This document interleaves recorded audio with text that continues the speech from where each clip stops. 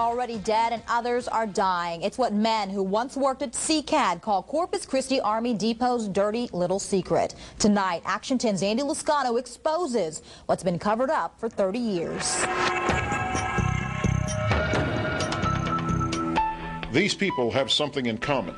They worked together at the Corpus Christi Army Depot during the Vietnam years of the late 60s and early 70s. They have something else in common, too. We are told many of them died of cancer. William Maher and Rodney Miller worked at the depot, too. They also are dying of cancer.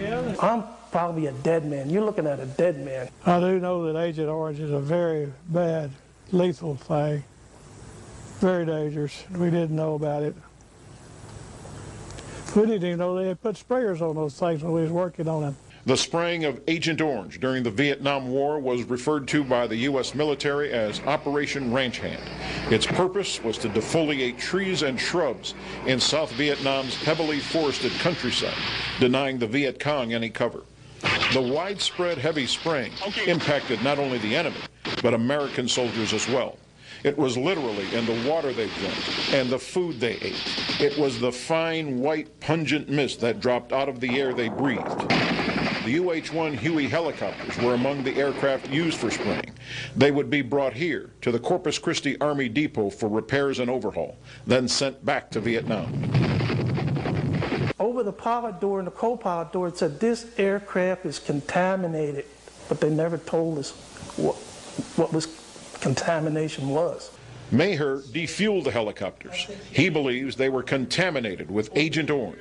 He came to this conclusion after watching a 1989 documentary called Secret Agent, which told how Agent Orange was used in Vietnam and what it was doing to those exposed to it. He also believes it's why he's dying of cancer. After I saw that thing, I made a vow that I would get even with them for doing that to us without telling us. That I would tell everything I knew. Mayor's mad at the United States government because they won't give him or his co-workers the same medical benefits as veterans. Each time he's filed a claim with the Department of Labor or the Veterans Administration, it's been denied. To draw attention to his cause, he went on a 101-day hunger strike at the main gate to the base in the early 90s. He told us he was arrested and spent a few days in jail. If they made us sick, they ought to have the responsibility to say we made those men sick and we got to help them. Miller disassembled the helicopters, but his health deteriorated so bad he quit working at CCAD and spent time in 3 different hospitals. That's when he was told he had cancer. One day they took a biopsy and told me what was wrong, and I had lymphoma cancer, large cell. And they said, we're going to give you something and you can go on home and live as long as you can till you die. I said, it don't sound good. So I said, well, send me to MD Anderson. That's the cancer hospital. They said, okay. We'll send you over there, but you're going to die anyhow. And their concerns aren't self-centered. What about their families? Was their health affected as well? We requested an interview with the commander at CCAD for this story. They referred us to the Department of Defense in Washington, D.C. They, in turn, referred us to the Veterans Administration, who have yet to return our calls. Andy Lascano, Action 10 News.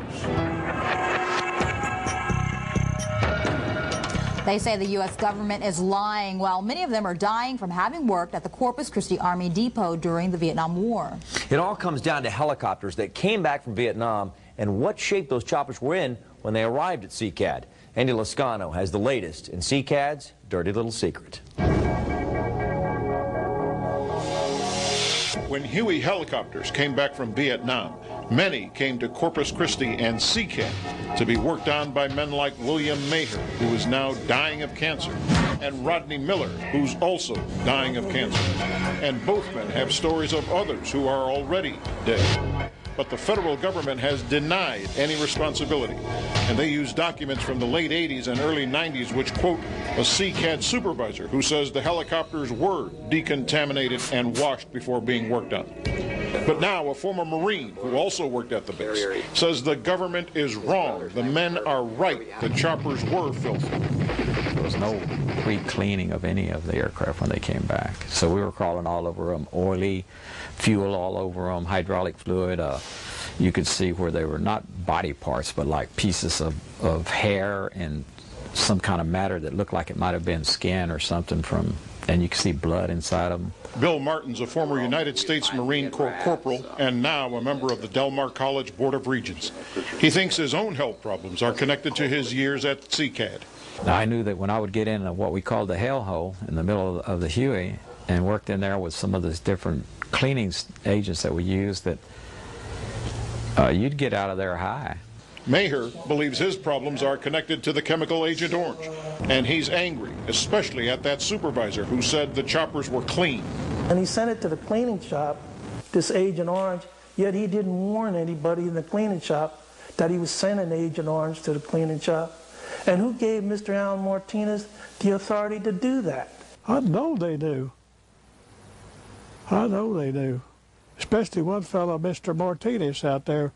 And he's lied all the way through it that he knew it was, all those things were clean and ready to work on.